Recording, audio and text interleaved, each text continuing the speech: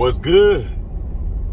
Y'all know who it is. Y'all know what it is. It's your boy Matthew SHAQ, driving in beautiful Los Angeles. And welcome to Matthew SHAQ Unfiltered.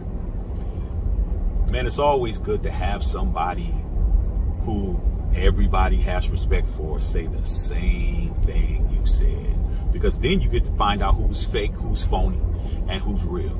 Okay? You know how it is. You be at work, man. You'll say something. You'll say something that makes a whole lot of sense, and everybody, nah, that ain't what it is. And man, you know, man, shoot, how do you know? Man, you know, that's just your opinion. Man, well, you just hating. And then let the manager walk in, let the shift lead walk in, let the VP walk in, let the owner walk in, let the CEO walk in and say the same exact thing you said. Oh yeah. The people around you. Oh yeah. I see what you're saying. Oh yeah, you right. Shoot, man, well man, you right, man. You brilliant, man. Oh, and you looking at them like, look at these phony ass people, man. I said the same thing, and now they're running around, kowtowing, bowing down, and doing the damn cabbage patch because somebody they respect said. And that's exactly what's going on, man. You got two SHAQs that said the same thing about Kevin Durant. You had Matthew SHAQ and you had Shaquille O'Neal.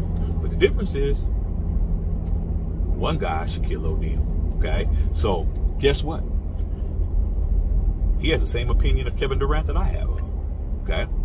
He posted a picture on his Instagram story, and he said, what has KD accomplished? He had a picture of Kevin Durant. I guess Kevin Durant was sitting down, like he was in his Brooklyn uniform, was sitting down on a court or something, and he basically said, what has Kevin Durant accomplished since leaving Steph Curry? And it had a number 1, and it was blank. He had a number 2, and it was blank. He had number 3, it was blank.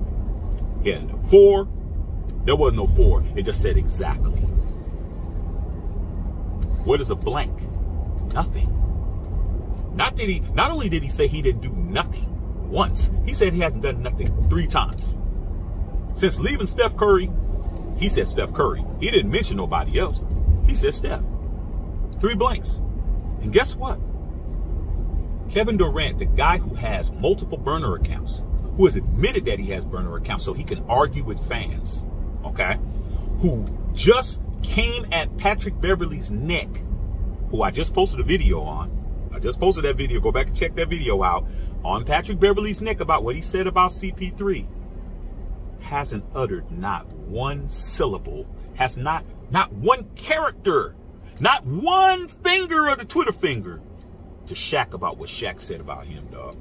You know why? Because he don't want them problems, dog. He don't want them problems with SHAQ, man. He don't. Okay? He's probably going to try to reach out to SHAQ and back channels, but he's definitely not going to say nothing because there's some people who you can't say nothing to, and SHAQ is one of them. Okay? Can't say nothing about SHAQ. Okay? So here's what I've always said about Kevin Durant. Okay? Kevin Durant is without question one of the greatest offensive basketball players, scorers that I have ever seen, man. The dude is 7 feet, can pull up from 30. The guy got an unbelievable handle. It's unguardable. His wingspan's like 7'3". Man, the boy is a bad boy. He might even end up being, after LeBron winds up being the league leading scorer, Kevin Durant has a very good opportunity to break his record and be, you know, maybe hit 40,000 points. The boy is a top 75 player, former league MVP, 2-time finals MVP. But I always told all my people, all my Dub Nation people, and I'm from the Yay area just in case I need to make it clear. Okay? I'm from that area. So I can definitely say what I'm getting ready to say. Don't let this LA beautiful sky up here get you off your square and get you out of pocket. I know what I'm talking about.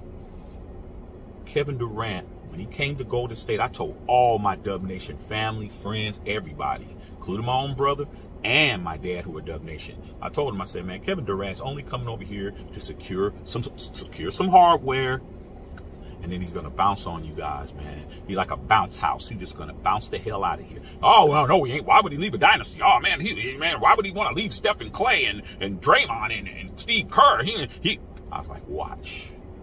Because he just bounced on Russell Westbrook and OKC after blowing a 3-1 lead. And then he comes over to you guys. You guys are 73-9, man. Easy pickings. All he has to do is score. That's all he has to do is do what he always done. You guys do everything else. After he got them 2 chips, what did he do? He did exactly what I said he was going to do.